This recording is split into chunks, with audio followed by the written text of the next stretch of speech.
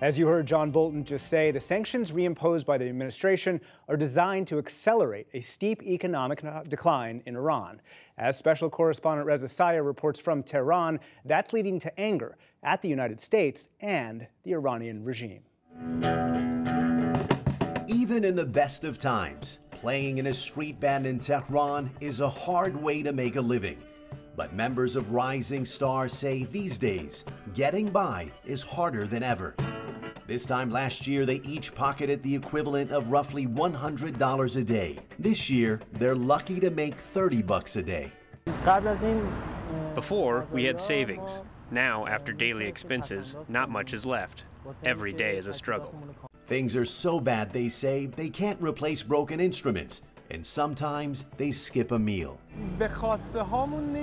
We can't reach our goals. We all have the things we want. We can't have them. Everything is put on hold. The 20-something musicians are among millions of working-class Iranians in the grips of one of the country's worst economic crises ever. I am announcing today that the United States will withdraw from the Iran nuclear deal. In the 3 months since U.S. President Donald Trump pulled out of the Iran nuclear deal, Iran's currency has lost almost half its value. Companies have retreated from their investments in Iran, fearing violating U.S. sanctions. A combination of scarcity and inflation has the cost of real estate, cars, everything from groceries to imported goods soaring. The price of eggs doubled. Apple's popular iPhone X doubled. This time, things are awful. I think many won't be able to withstand these conditions. Many will go bankrupt. The struggle is life and death for Sanaz Allabedashti. Sanaz's mother is recovering from breast cancer. Finding and actually buying her mother's life-saving drug, she says, has become increasingly difficult. The fear of cancer is awful. I think about all the people struggling to get their medication. The same thing happened when my mother was diagnosed with cancer during the previous sanctions. U.S. sanctions don't specifically target medicine, but pharmacists say soaring prices and U.S. warnings about banking transactions with Iran is hurting their ability to import the drugs. For some, the pressure is reaching a boiling point. Scattered protests have broken out throughout Iran. Last week, demonstrators marched in Isfahan, Shiraz, Mashhad, and the Tehran suburb of Karaj. The crowds are small, numbering in the hundreds, but increasingly angry. Protesters lash out at Iran's religious clerics and what they call a corrupt system of governance that's long mismanaged and looted Iran's economy. Fueling turmoil in Iran appears to be the Trump administration's objective. The United States is undertaking a diplomatic and financial pressure campaign. In a speech last month, Secretary of State Mike Pompeo said the pressure campaign is designed to rein in Iran's destabilizing behavior in the region. The Trump administration's other goal, he said, is to help Iranians free themselves from an oppressive regime. The United States hears you. The United States supports you. The United States is with you. That's sheer hypocrisy. Yeah. Analyst Marzia Javadi says Washington's real intention is regime change, even at the cost of hurting ordinary Iranians. How can you be with people? How can you want to help people by imposing sanctions on the country? Who is hurting by the sanctions? We are not saying that, okay, the situation is perfect here. We are trying, to make it better, improve it. But I think nobody trusts the United States. The street band Rising Star agrees. In my opinion, they're not out to help.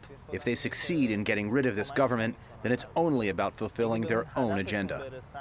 The signing of the nuclear deal with the Obama administration produced hope and optimism in Iran, especially among political moderates. Today, mistrust of the Trump administration spans Iran's political spectrum. At a heated public debate in Tehran last week, pro-reformist Sadegh Zibakalam argued in favor of the rule of late Iranian monarch Reza Shah Pahlavi. His conservative opponent, Abbas Salimi Namin, argued against. After the debate, both agreed on one thing: the U.S. should keep out of Iran. It's clear that they want to fool us, of course. They want to fool Iran. Those people that they have experience. And they know the history, of course. They won't accept this. The biggest mistake would be to overthrow the Islamic regime, because we would move backward and not forward. The best help that Trump and other Western leaders which can really give to Iranian people is, first, not to meddle in Iranian affairs. To leave Iran alone. Yeah, leave Iran alone. Washington is unlikely to ease the pressure. That's why Iran is turning for help to European powers who co-signed the nuclear deal. Europe is devising a plan to sidestep U.S. sanctions and deliver to Iran economic benefits guaranteed in the nuclear deal, according to the UK's ambassador to Iran, Rob McCare. No magic bullet here, but in the area of protecting European companies through issues like the blocking statute, which is a piece of EU legislation, in increasing the mandate of the European Investment Bank, in work through export credit facilities and work looking at special purpose financial vehicles, and of course also in engaging with the US administration, where there's been a very senior level engagement to talk about what exclusions would apply to US sanctions. In many ways, the UK saving the nuclear deal means taking on Washington. I wouldn't put it in those terms. I think the United States is our oldest and closest ally, and there are a lot of things that we continue to agree with the US on when it comes to Iran policy. Obviously, we have one major disagreement at the moment, which is over the JCPOA, the nuclear deal, an agreement which the UK has been absolutely clear that we are signed up to and committed to. Even if Europe helps, many analysts say Iran's economy will continue to suffer under U.S. sanctions. Many here say the key to resolving the crisis is not to escalate tensions with the U.S., but instead to enact long overdue reform to address decades-long mismanagement of the economy by Iran's leadership. All people are demanding is like fighting corruption, making economy improve. That's what people want. Until then, it's harder days ahead for members of Rising Star and millions of Iranians stuck in a spiraling economy.